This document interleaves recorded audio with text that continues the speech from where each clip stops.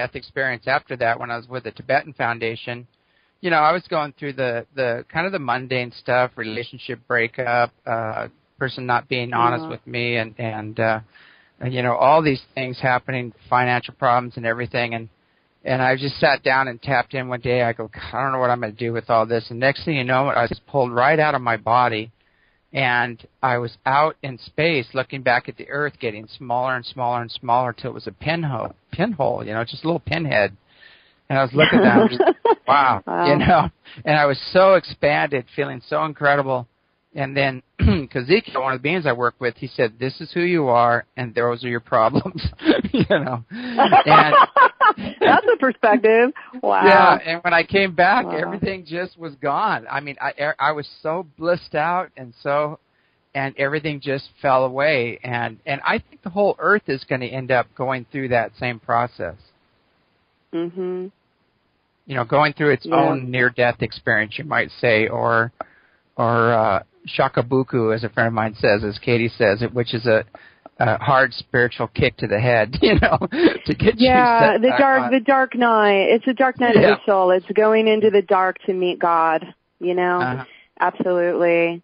Yeah. I mean, admittedly, that's probably, having a community and having to observe as a practitioner many different beings going through their awakening process. I admit it's very hard to hold neutrality in that because it's never fun watching people go through the suffering part of that. And yet, in some cases, it's entirely necessary because it's how the alchemy of the spirit is able to create and carve the space within the body to embody the spirit. Because one thing I don't think it's very hard for us to understand is we are coming into the embodiment of divinity. Okay, so that means we've got to create the space for it, right? Mm-hmm. The body has to be prepared to actually be completely congruent with an embodied soul consciousness. So when we think about our divinity, we were kind of like trying to intellectualize it as something outside of us. It's coming in. Our divinity is descending, and actually the process of ascension is actually descension. It's a descension of our spirit into physical matter. We are becoming, God made manifest, divinity, soul actualized beings in these bodies. So that process is definitely molecular, shifting the atomic levels of our being. I mean, it's quite amazing what's going on. The transmutation process of actually understanding what our bodies are going through during this time is quite mind-boggling. There's a we few signed up times for this, folks. there's a few times when I felt like I was dying, physically dying, going through this process. Yes. And as soon as I turn, I go, you know what? It's not so bad over there on the other side. I've already been there. I said, so what? If I wake up dead, who cares, And I woke up and I was fine in the morning. As soon as I surrendered to the process and stopped resisting it and fighting it, it's true, and just let go and let spirit take over, everything turned out fine. That's so true, and that's a very important message because there doesn't seem to be that much information available talking about ascension symptoms at that severe level. I think a lot of people, when their bodies start acting differently, they get kind of scared or freaked out. They don't know what to do about it. And, that's definitely one thing I try to provide a lot of information on. And it, in many cases, it is just that. It's learning to breathe through the process and have a context. I think a lot of the times, just when people understand that this is part of it, they can relax, because again, some of the symptoms are very weird, I admit. I mean, they're strange. Yeah. Well, I know one thing that, now this goes just back to base science, is that, we are going through incredible fluctuations in the fields on Earth, and we are moving into a new highly energized place, in space, according to the Russian scientists. And so any way you look at it, and then moving through galactic plane, which is going to really wreak havoc on the magnetic fields. So, Stanford research did studies with monkeys, and they subjected them to magnetic field fluctuations, and they exhibited behavior everything from self-mutilation to comatose, and all over the spectrum.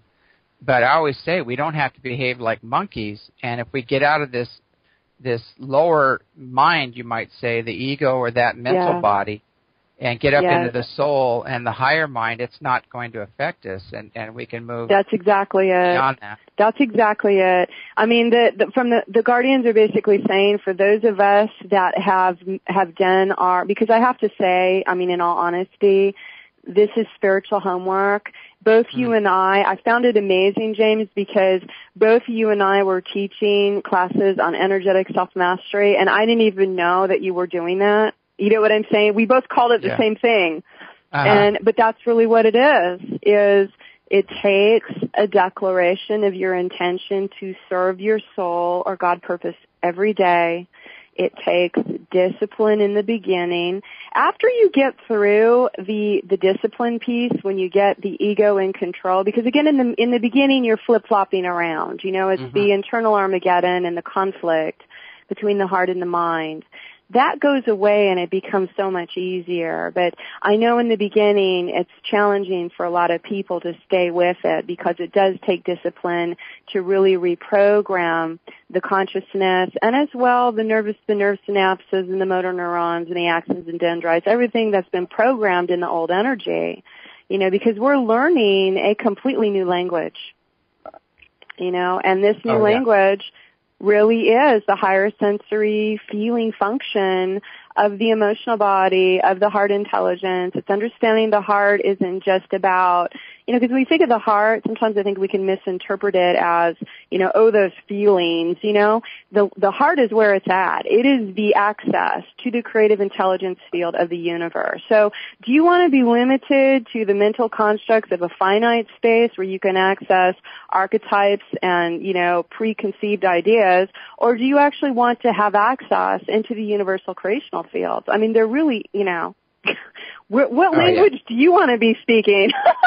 I mean, you know, so it's interesting. It really is. It's through the higher sensory feeling, is through the heart, is through the emotional intelligence.